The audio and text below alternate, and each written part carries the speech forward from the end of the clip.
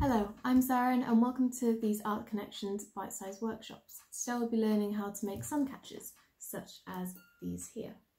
These are great to hang up in your window or your garden, although I'd recommend your window over your garden, as is in Cymru. We do tend to get a lot of rain, so they probably won't get damaged, but yeah, it's nicer in the windowsills.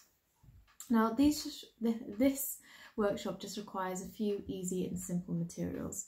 This mason jar lid, some string or twine, some olive oil, a bit of glue and a drawing of your choice. I have made a little green man out of watercolours. You can use coloured pencils. It doesn't necessarily have to be a picture, it could just be lots of different colours, or it could be an interesting pattern perhaps, or a flower. This is your chance to get really inventive, and it's entirely up to you what you want to see in your own suncatcher. So I've measured this to the size of the suncatcher here. I'm probably just going to have to trim down the edges slightly, just so it fits inside the mason jar lid a little bit better.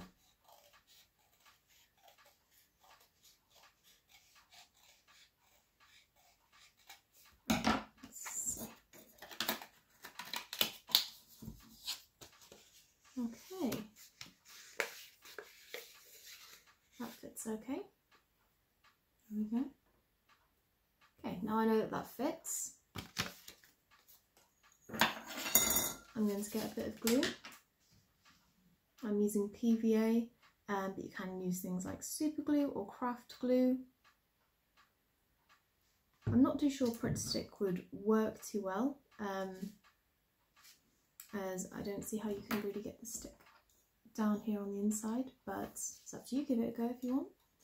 So yeah, so on the inside of the lid, this bit here, we're just going to place a ring of glue.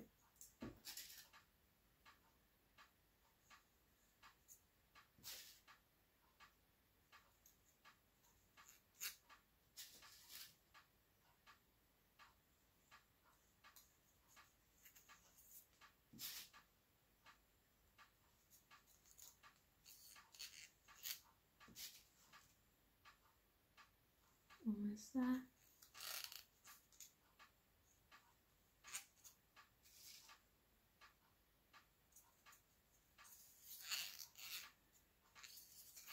Okay. Once the inside has had enough glue on it, we're just going to go and pop the green man back in.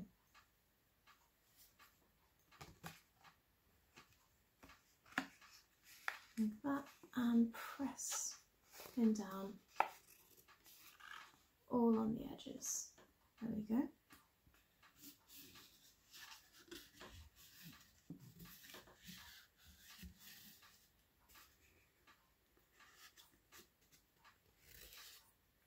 There we go.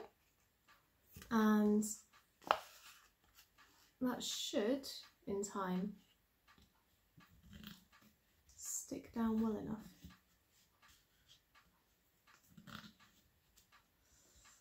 Just keep moving your finger over it, pressing down until every corner is lovely and sound and pressed down. And there we go. Right. So the next stage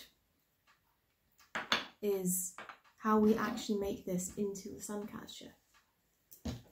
Now, you can use any sort of oil, but I'm chosen to use some olive oil. And the oil, it won't make the image run at all, but it does make it lovely and translucent. So I'm going to use a cotton pad.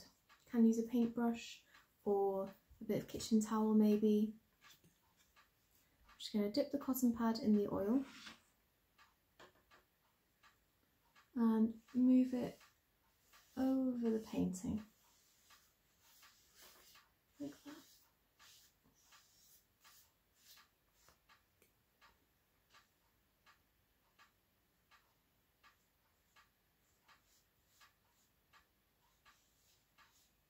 If, like me, you haven't waited for your picture to stick down properly, you will get that.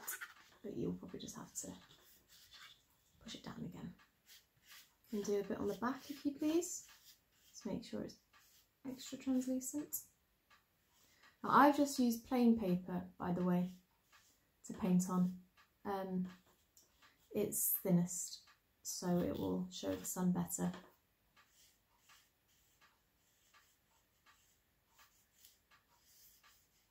Right, there we go. I think that's had enough oil on it. And now you can actually see the green man through the back as well.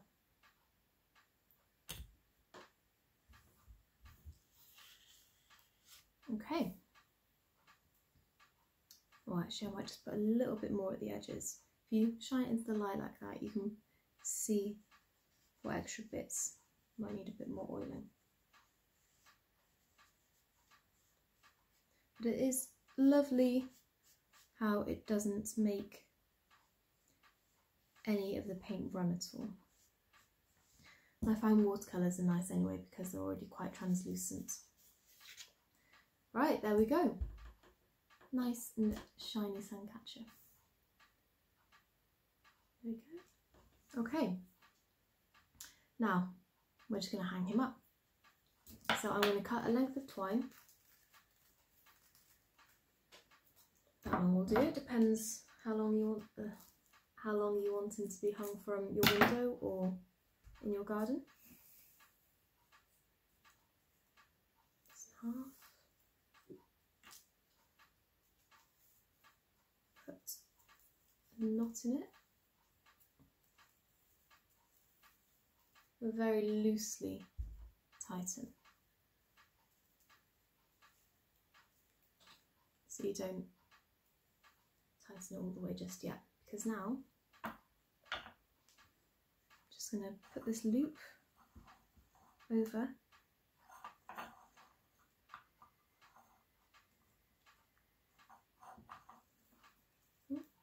I got tangled.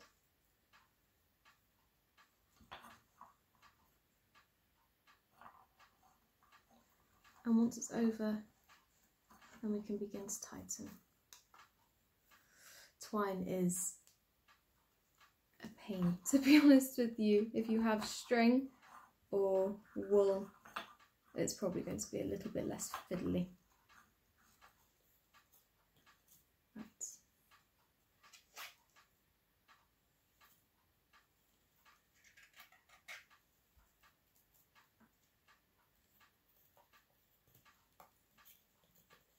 You don't need to glue the twine in place or anything, or your string choice, because once it's tight enough it will hold well enough by itself. It's up to you if you want to wait for the oil to dry before attaching the string or twine, but there we go, finally. But oil does take a long time to dry, so. And there we have it.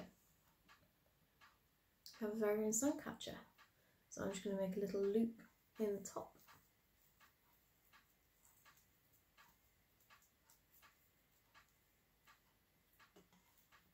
And now he's ready to go and hang up in the window.